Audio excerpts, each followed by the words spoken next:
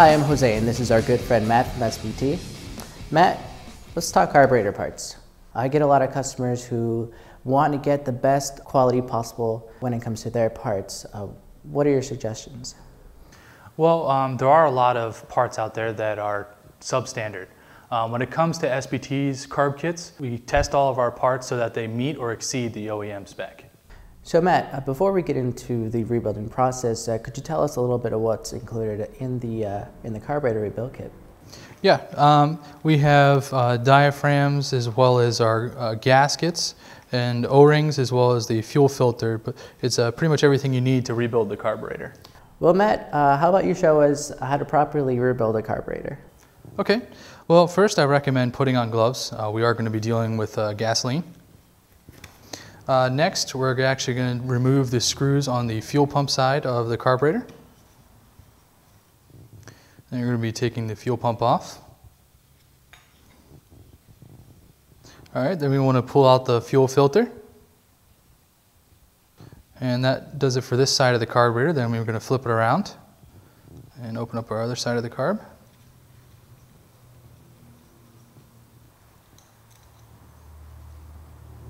Remove this face plate here. Then we also want to remove the diaphragm. All right, then we're going to want to remove our arm lever.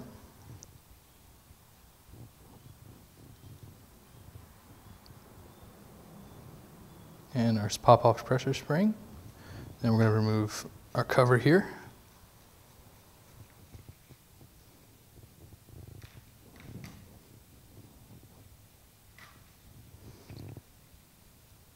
All right, we also have our gasket here and also our main and pilot jet we're going to remove.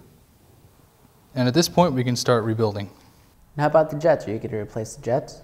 No, actually these jets are actually in good condition. The only time you would really want to replace jets is if you have any type of corrosion inside the actual jets, compromising the actual jet itself. I can see that you left the needle and seat there. Now, typically, when would you go ahead and replace those?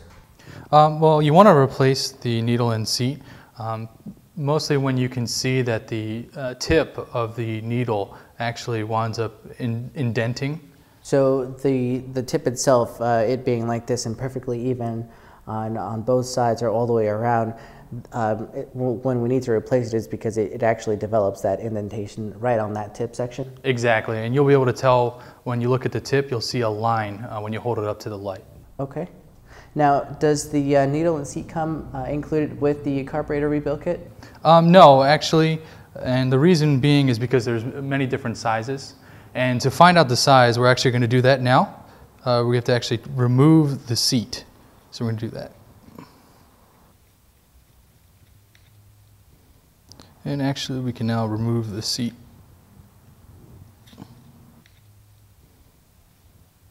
All right, and so that we can determine the size, we're going to look on the face of the seat. And you have to look really hard, and sometimes you have to use a magnifying glass, but you'll be able to see a number on the face of the seat. Yeah, another way that we found that actually helps to clearly see that number is taking a Sharpie marker and kind of going over the edge of the number itself. And what that does is it drops a little bit of that ink inside of the embossed section, and it'll allow the number to be revealed a little easier. Okay, so now we're going to put in our seat. We're going to put the O-ring on the end here on the seat. It actually helps hold it in place as well. It makes a good seal. And then we're going to insert the seat into the carburetor. So these needles and seats, are they available for sale on the website? Yes, sir. And then we're going to attach the end to the needle. I'm going to drop that inside of the seat. And then we're going to put the screw to hold it in place back in.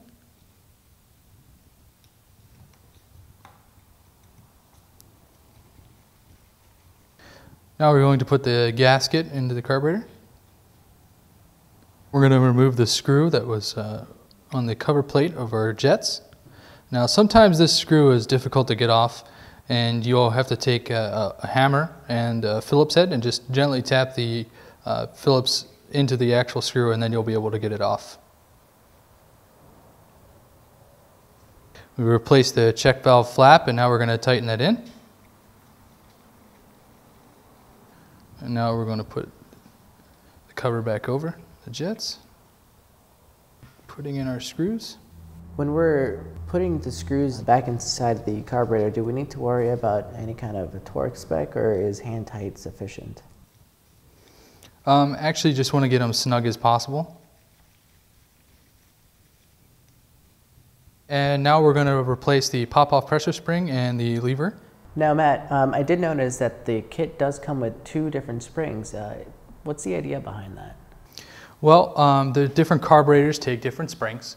So generally, a good place to start is to look at what spring you have in your carburetor and kind of compare that to what spring is in the kit, which you can see this one is pretty close. So we're going to start off there. In the event that neither one of the springs that's included in the carburetor work like we want them to, because it just gives us a different pop-off pressure, do you guys have other different spring tensions available on your website?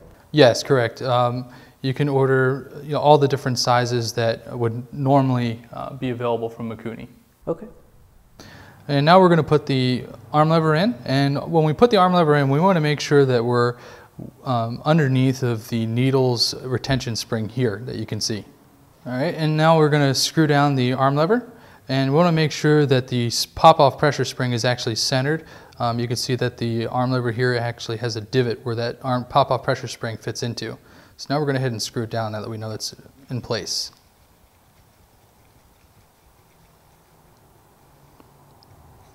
Okay, and now we're going to flip it over and do our fuel pump side. And we're going to start off by putting our fuel filter into the carburetor. And this carburetor actually accommodates a gasket on this side. As you can see, this fits perfectly here, and you also have carburetors that have the type with the O-ring, as you can see here. So this carburetor rebuild kit actually accommodates both the O-ring type and just the regular gasket type? Correct. Okay, and now we're going to go ahead and remove the diaphragms in the fuel pump. At this time, we're going to go ahead and take off our gloves. We're not going to be dealing with any more fuel. It's just going to make this operation a little bit easier. So now we're going to go ahead and replace those diaphragms. And to do that, we're going to need to spray a little WD-40 on the ends. Now when we go to replace these check valves, we want to actually take a look at the line that's on them. There's a blue line. It actually indicates which side is up. And you're able to tell usually by the side that's darker with the line that side is going to be facing you when you go to put it in. And now we're going to have to do that.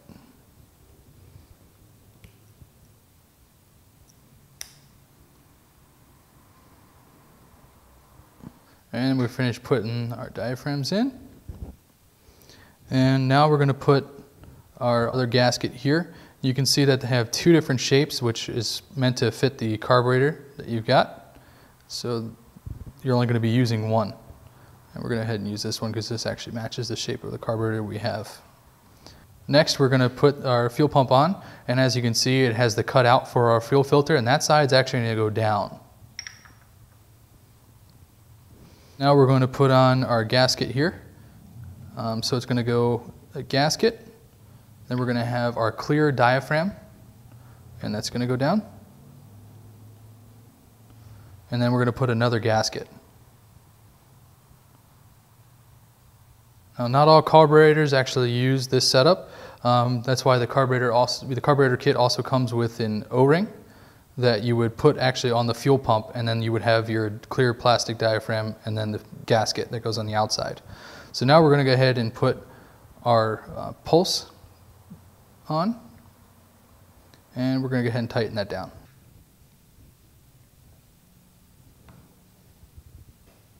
Okay, now that our fuel pump side is complete, we're going to go ahead and do our pop-off pressure test, which you're going to need, which we have here is just fuel line that is capped off on the end. You're going to need to block off your pulse line on the carburetor, and now we're going to go ahead and cap off the fuel return. Matt, just a quick question while you're doing that. How do you know which outlet is actually the fuel return and which one's the inlet for fuel? On Mikuni carburetors, you actually have arrows that are engraved into the metal. The arrow pointing in is the fuel coming in, and the arrow pointing out is your fuel return. Okay. So that's why you're going to put that on that section there. Make sure they're nice and secure. And now we're going to go ahead and put our pop-off pressure gauge onto the fuel in. All right, and to start the test, you're going to put it back over to the needle and seat side of the carburetor, and you're actually going to have to spray just a little bit of WD-40 to help create a seal. And we're going to go ahead and put a towel over it so that we don't spray ourselves with any type of WD-40. In instances like that, I like to put on a pair of safety goggles. Make sure that I don't get any debris or foreign objects inside of my eyes as we're doing a pressure test like this. Okay, and now all we're going to do is go ahead and pump up the gauge until it releases.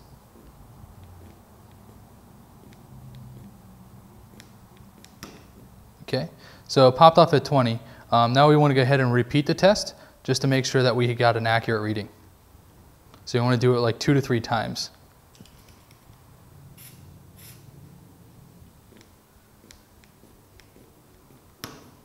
So our pop-off pressure for this is going to be about 20 psi. To know what the psi should be for your carburetor, just refer to your manual. And now we're going to go ahead and put the diaphragm on this side. And then we're going to go ahead and screw the plate on this, closing up this side of the carburetor. Move your lines, and your carb is ready to install into your ski. Well, Matt, thank you for showing us how to rebuild our carburetors, and also the tips on identifying which gaskets to use and how to actually verify the size of the needle and seat that's inside of our carburetors. For more videos like this, check out SBT's YouTube channel. My name is Jose, and this is Matt, and thank you for watching.